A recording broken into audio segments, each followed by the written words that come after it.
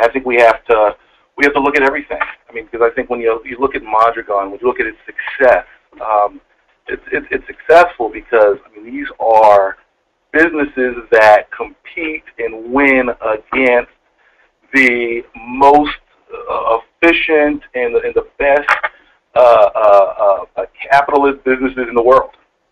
You know, and to go from here to here, that's a tough proposition. I mean, you know, it's the inter-cooperative working together, but it's also being able to compete on an international level.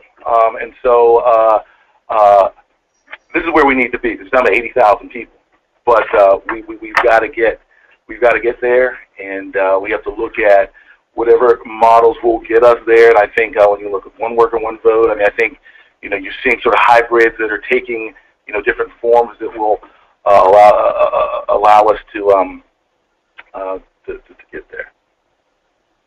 You know, but another thing is I think we also have to, we can't work in silos.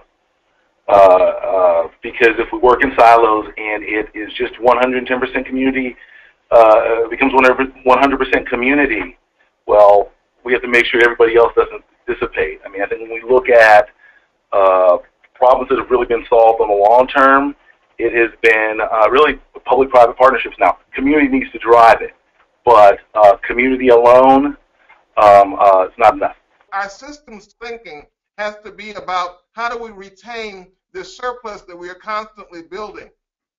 We don't want to have to race against capital. We want to be able to democratically utilize the accumulation of wealth that exists in the world so that we can use it to meet the needs of people and elevate the quality of life rather than use it for the means of further accumulation that allows even more domination.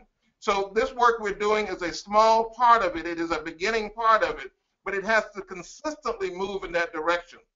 That's why even the question of public-private partnerships, I think we ought to understand only to the extent that they enhance the public capacity to move these things forward in the interest of the people rather than enhancing and making even more wealthy some of the individual entrepreneurs who will find profitable ways of doing that and continuing to siphon resources and the value created for labor out of the communities in which it is created.